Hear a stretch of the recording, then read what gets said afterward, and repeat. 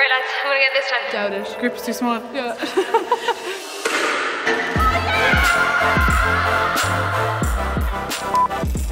Who wouldn't want to play camogie? It's physical, it's fun, it's very fast. Naomi is class. Absolutely fantastic. Class. I suppose I only thought she was okay.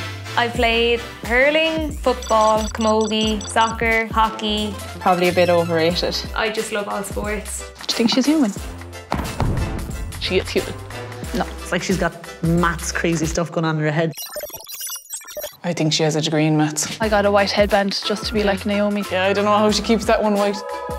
Every match, Always there. every training session. If she didn't have it on, you'd be worried.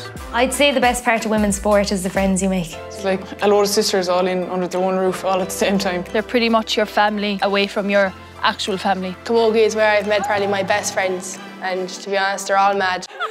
They're the people who you go through the hard times with. They're going to be by your side. They're going to be at the hard training sessions and the hard slogs when nobody else wants to be out there. They're the ones beside you who are dragging you through. But you only really know what support is when you need it most. I'm not going to be able to play sport for the bones of a year. This is who I am. This is what I do. It's what I love. It's really important that when someone on the team is going through something that they know that they have people around them that really care. Everyone knows something about someone and is kind of looking out for them, and there's always the bit of banter as well, which is great. I had a physio session every week. I went to the gym twice a week. Thankfully, with the support of my really close friends, they helped me through. It feels like you're a part of something that's bigger than yourself.